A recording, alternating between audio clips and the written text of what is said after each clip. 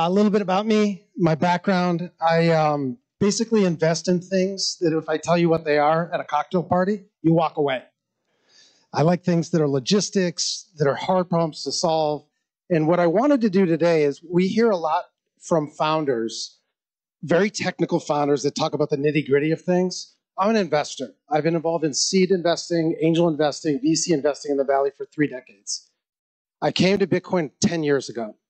So what took me a long time to learn were some elements, and I just wanted to tease out, and if I could, in the next 10 minutes, distill 10 years of Bitcoin knowledge and 30 years of VC knowledge. So let's see how that goes. Oh, shoot. So hit it. I like big butts and I can't So, lie. this was literally the title of this thing, because this is really what we're talking about. All right, that's good, that's good. So when we talk about big blocks, why does it matter? Everybody's talking about the block wars and the fights that have happened. What does it matter? Like, who cares, right? So this is the most important question, I think. So why does it matter? So when most people, especially not to harp on New York, but most investors, New Yorkers, investors, the investor types, the first thing when they see Bitcoin, they think of this. Is it fiat currency? Is it a stable coin? Is it a replacement for the dollar? Is it a special reserve? Or they think this. Can I trade on it? How do I make money? Can I do arbitrage? Is it money? Is it a trading vehicle? Is it an ETF? Is it a stock? How do I make money? And I think fundamentally, a little tongue-in-cheek risk management, you saw that FTX just sued SBF's parents today. The problem with this approach towards Bitcoin is fundamentally what Bitcoin is a network. It's a software network, and there are network effects to it. And it took me 3 years to learn this. And Kurt went over this before, but I think it's really important. This first sentence, a purely peer-to-peer version of electronic cash would allow online payments to be sent directly from one party to another without going through a financial institution. That, to me, is the most important sentence of the white paper. We've lost track of that. Everybody talks about digital gold. Everybody talks about all of these different things that we've been discussing. But really, what is Bitcoin fundamentally? It's a database, or a ledger, if you like. It's immutable. It's data stored in a row and a column, just like I worked at Oracle. I sold enterprise software for Oracle for years. A ledger is almost more apropos because it's written, and if it's crossed out in pen, you can see that. That's what they mean by immutable. This is all it is. It's a database. So why? Who cares? What makes it so special? If you use Oracle, that can change, and you might know it, but it's private to that company, and you have to pay them for that. All of the blockchains the BSV blockchain that we're talking about is public. So anybody can see it. And if it's changed, everybody knows it. That's why things like Unisat work, because it's baked into that supply chain. And this, don't worry, I'm not going to go into this. I couldn't write a line of code if you gave me 24 hours. But I think this is really important. So when people talk about what is a block, this is what a block is. So this Genesis block is the first block that was ever created. The first block here, block 1, all it really is it's a block number. It's got some header information. It's got a timestamp, which is the day, second, etc. So it tells you when something happened. And then a nonce, which is basically just a number that's used once. It's the number that's solved for by the miners to get the block written into the blockchain. And then below that, we've got transactions, and I'll get to that in a minute. But once you connect these things with the hashing, it becomes a long chain. That's why it's called a blockchain. So this is another piece. When I say the word transaction, most people think credit card transaction. You swipe something, it's a transaction. But in the context of a blockchain, a transaction can be anything. It can be data, an audio file, a movie, it can be anything. So when you talk about a big block versus a small block, BTC does 3 to 5 a second, and every block is mined about every 10 minutes. That's 3,500 transactions. If you can do terabytes or 1.5 million transactions per block, it becomes really important for the following reason. This chart on the left-hand side is, there's only 2 ways that miners make money. Miners make money by mining blocks, or they make money by getting paid for the transactions within that block.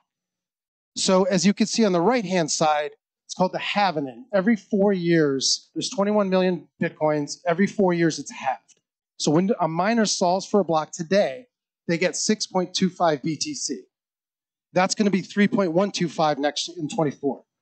So if you're getting fewer and fewer Bitcoins and the price of Bitcoin doesn't double, you're losing average money for the miner, which brings me to the left side of this chart.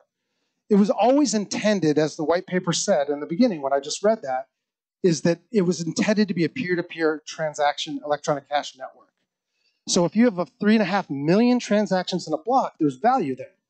If you have a 3,500 transaction in a block, there's less value there. Miners are what secure the network. In order for this public blockchain to be open and accessible and immutable, it needs to be secure. And so when Kurt talks about, using a Raspberry Pi versus using a large data center, this is what he's talking about. He already went over this. I don't need to repeat that. I always like to go back. I mean, I'm a little bit of a historian myself. Some of you may not have any idea who these people are, but they're very important people. So bottom right, Larry Ellison, when he was young and somewhat handsome. Upper left is the room that NASA used to send, that's the computing system they used to go to the moon. Bottom left, everyone knows Wozniak and Woz.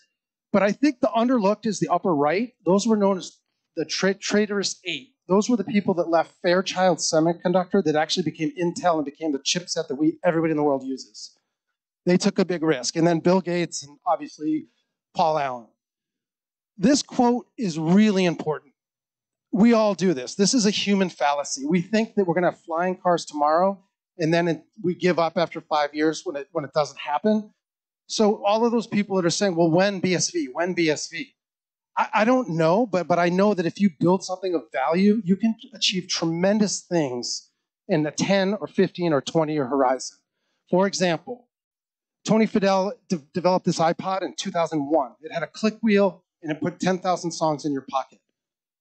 Today, we have something that's 1,000 times more powerful than that screenshot I showed you about NASA going to the moon. So this wasn't that long. We're talking about a 20-year horizon, basically.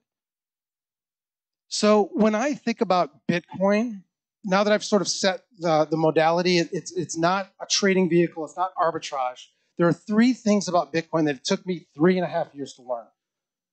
Number 1, it is a new internet. Number 2, I sold enterprise software, so a lot of companies were on-premise, and then they moved to the cloud. And then the third is micropayments, or the things that we've talked about before, and there are a lot of companies out here that do that. So for me, the first one is really important. So I worked in the search industry as well, and search back in 1999, 2000, 2001 looked a little bit like this. I remember we had a big party and celebrated when we indexed 300 million web pages. Joke, right? So the way a search engine works is it spiders the internet, it crawls data, it creates an index, and then when you search that index, you get a search result. Simple enough. If you go forward to today, what you'll see is, there are DuckDuckGo for privacy, Wolfram Alpha for scientific knowledge, but the one I want to highlight is u.com on the top.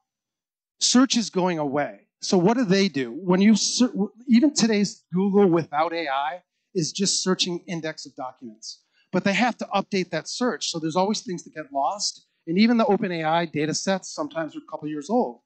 What U is doing now is they're going into sites like Reddit and YouTube and searching the comments section, searching real-time tag data within videos, and providing real-time results that are not possible with a static index crawler for a search engine.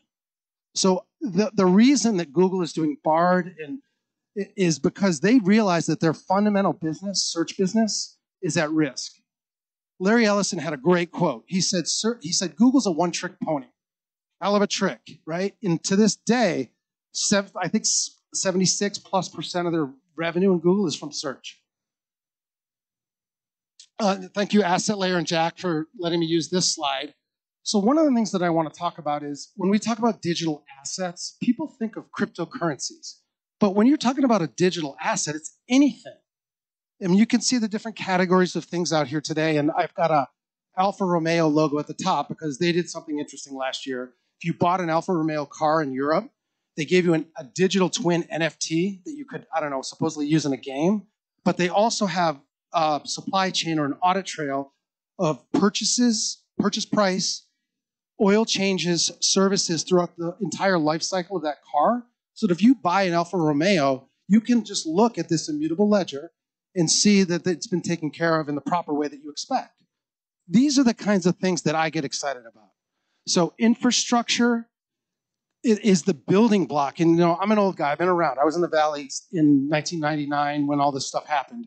And what happened is there was a big fervor, and then there was a crash. And Amazon came out of that crash. So anybody recognize this guy? This is a young Mark Andreessen, who was the founder of a company called Netscape. For you young people, was the first browser before we used to have to use this thing called Telnet, which was like typing text and getting responses. So he created this, but what a lot of people don't know is that if you ever everybody get a 404 error when you're searching the web and it says it can't be found? Well, 402 was a payment ring. They had a meeting with the server-side guys and the front-end guys at Netscape in, I think it was it was before this. It was 93, I think, 94. They were going to build a pay rail into the browser because when you open a session in the browser, it identifies who you are, KYC, and it knows what you're trying to do. The session can close. You can't get in the middle of it. They were going to build this, but I don't think the capability was there, or they decided not to. So when people don't understand that if they made the decision to build this, we wouldn't even be having a conference. We wouldn't be talking about blockchain because this would all be built in a session certificate that's secure. So one of the fundamental aspects that people misunderstand about blockchain is identity.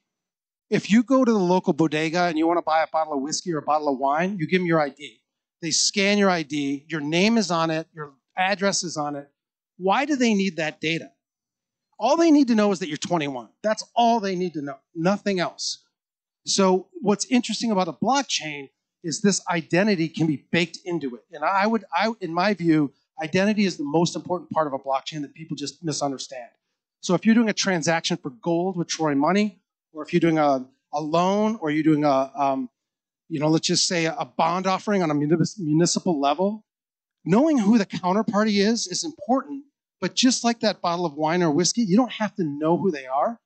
You just have to know that they have the money to pay for the thing that they're paying for, or who to pay and where to pay. And so I think we're going to see here a lot more about identity as far as blockchain goes. And people talk about all sorts of things, but in my view, this is the crux of blockchain. So I'm going to go through the cloud on-prem. So I used to sell software to CEOs, and I heard this quote over and over again. It's laughable, I know now, but why would I share my most valuable client data online? Why would I put it in the cloud? And then this guy, I love to pick on him. I guess you get a Nobel Prize for being wrong a lot as an economist. Paul Krugman, look at this quote. This is what kills me. Metcalfe's law is interesting for those that, you can look at it. It has to do with basically LinkedIn. It's the inverse of the square of network effects. Well, he was wrong. 96, this is just Microsoft information. 96% of the Fortune, I think it's actually 1,000 or 500 companies are using cloud services today. Amazon came out with this thing called S3, Simple Compute, EC2. In 2002, they were screwing around with it. They put it out in 2006. It cost about $200 to store a gigabyte of data back then. Again, 20 years. 20 years later, it's 0.002 cents to store a gigabyte of data on Amazon. So why am I, and then if you look at some of the data on this, today, that revenue, that just AWS, not Amazon, is $88 billion a year run rate this year, off of an idea from 2006 whose beta tag wasn't removed till 2009. So 15 years. And it's not just Amazon. This is the spending. $200 billion is going to be spent worldwide on cloud SaaS. And so why am I bringing this up? So when we have a conversation in 2023 about blockchain, this reminds me exactly like the movie I saw in 2000. Nobody's going to put their data in the cloud. The cloud's a fad. They don't trust it. To me, today's blockchain, in 15 years from today, we're going to be saying the same thing about blockchain. But people,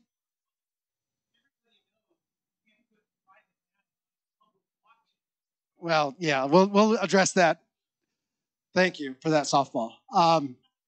So let's look at it from a public company perspective. So you guys may have heard about NASA. NASA spent $25 million on Amazon Web Services, but they failed to understand that there were ingress and egress charges. So they put all their data in, and then they're like, hey, we need that data to do some compute calculations on the, like, yeah, well, you owe us, like, wait a minute, we've spent our whole budget. Yeah, that was to put it in. How about to take it out? Oops. So vendor lock-in is a very real thing. If you run, and so what we're seeing now is there are companies now that extract data from Amazon sheerly for compute cycles, and then they throw it away to avoid these costs. And GPDR in Europe, it's a compliance law. So each country in the EU has its own individual laws around privacy. So for example, if you run a company in France and you want to run data and compute analysis across the region, you can't. It has to be inside of France's walls. Once it leaves the border, you're in violation of and the fines are enormous. So the point of having an open public blockchain instead of vendor lock-in within all of these different entities is very important. I would argue it's critical to running a business. And then I already talked about trust and the trustless aspect. So here's just a small sample. I just found this on, in my email inbox the other day. Who cares? Like, these are database companies with open source core kernels.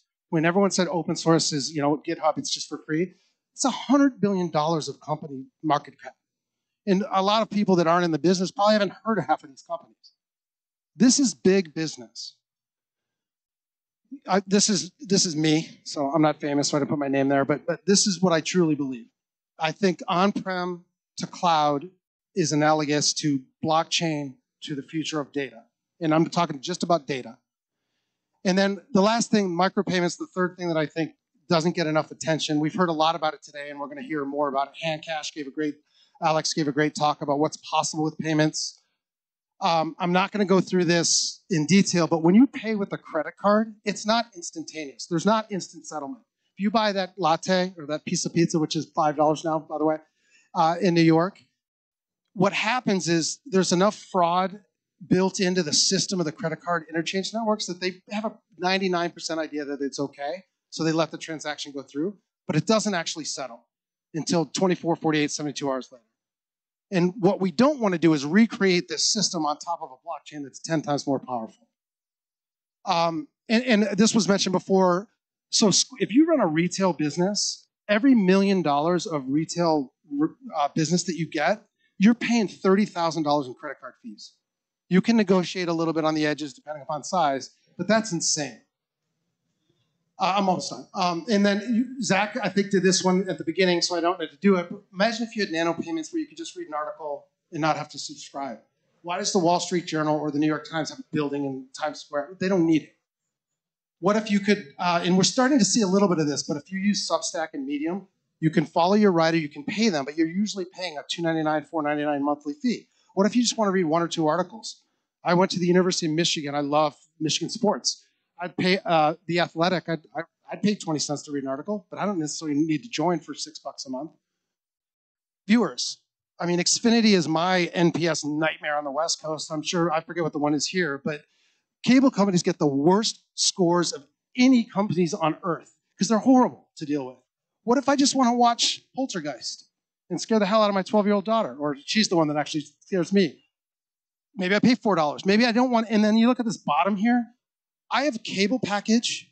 I pay for Paramount Plus because I can't be bothered to find it later, and I pay for HBO. You pay twice as much for these services. Why can't I just pay for what I want to watch? Investors, we're going to hear a little bit from DXS later, but the same thing. When you break down payments and you break down the micro scale of these payments, it opens up investing to people that live in Southeast Asia or India that make $200 a month or $40 a month. It opens up all kinds of new commerce and possibility worldwide. And then this also came from Jack. You're going to hear from Asset Layer a little later, but this is really interesting. So if you go to Roblox or you go to EA, Electronic Arts, or any of the big game companies, what do? They get a big building, they hire a bunch of people, they make these artists, and all these people work for them. They create a game, and the revenue of the game goes right to the bottom line of the company. Well, what if you're a small game dev and you wanted to outsource the art, or you wanted to outsource the game engine, build something on Unity, create your own game, and do payments across the way? So the artist gets a bit, everybody gets their share of the profits immediately, distributed through a BSV system, like a Merkle tree that goes to everyone that contributed. And the one example I love to give is Nike. You know, everyone knows the story of the woman who created that swoosh. She got paid $25. And then Haste Arcade, we're going to hear from a little later. Joe. So, for example, he's created an arcade where, you know, I don't want to steal his thunder, but where you play a game, you can actually earn money by playing the game. And you can actually earn money by being a fan of somebody playing the game. Sports, people don't realize that the data, if you include casual gaming, half of the population on planet Earth are gamers. Half. I think it's like 4 billion people. Is that right, Joe? 3 billion people. Yeah, give or take a billion. So when you start to open up these new models, it just creates all kinds of new things that have never been here before. And all of this is possible because of this thing we call blockchain. And then one last slide. I'm a big reader. I like to absorb a lot of information. I like to give a lot of information. You can probably tell. If you haven't read the white paper, do so. This one up on the left, the London Review of Books, it's dated. It's like 10 or 12 years old now, but it's a fascinating read. It's like 20 plus pages. And it talks about the story about Craig Wright's home getting invaded in Australia. And it's really interesting. It reads like a spy thriller.